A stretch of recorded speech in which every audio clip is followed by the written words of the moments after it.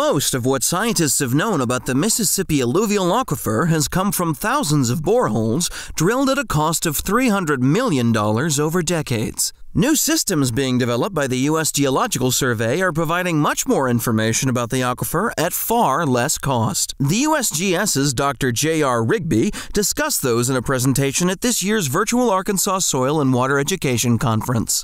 One data set that we've invested in that we think is a long-term investment for the region is airborne electromagnetic surveys to map the entire aquifer system from Missouri to Louisiana. This is the largest airborne electromagnetic effort for water resources mapping in the continental United States to date, with a total planned flight line distance of 50,000 line kilometers.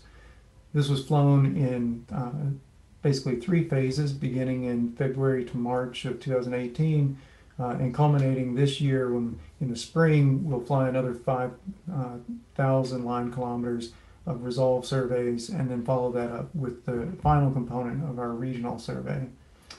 I think we're going to see that this data set is a game changer in the region in terms of the robustness for applications in all kinds of areas. We recently submitted a manuscript on this data set, and within that we find applications as broad as from earthquake histories to the early geology of the region to its intended purpose, which is better mapping of water resources flow pathways. This data set gives us really 3 data sets in one from the 3 instruments on board the aircraft. The first is Radiometrics.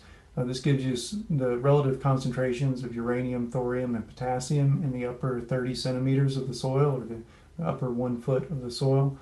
This is really just giving us the mineralogy of the soils at the surface, and it corresponds very closely to existing soil surveys from NRCS, for example. In the middle here, you see the electromagnetic resistivity. This is the primary data set, and it gives us a 3-dimensional picture of the aquifer down to about 200 meters below the surface, or about 600 feet below the surface. And then on the far right, the magnetic data is measured by a magnetometer on board and is really responding to changes in the rock density very deep below the surface. So this is on the order of kilometers below the surface and shows some of the geometry of the basement rock in the region. What we use the Airborne for, as I mentioned, there are a wide variety of applications. One of them is mapping the base of the aquifer, and we've done some preliminary comparisons using the airborne data to compare with existing bases of the aquifer derived from boreholes. Here in the left figure, you can see the borehole-derived base of the aquifer from a 2019 publication. In the center, you can see the base of the aquifer using the airborne data. And to the eye, they don't look very different. But if you take a difference map, just subtracting the elevation of the base of the aquifer between those 2 surfaces, you get the figure on the right, where the dark reds represent an elevation difference of 20 meters or more, and the dark blues represent a positive difference of 20 meters or more.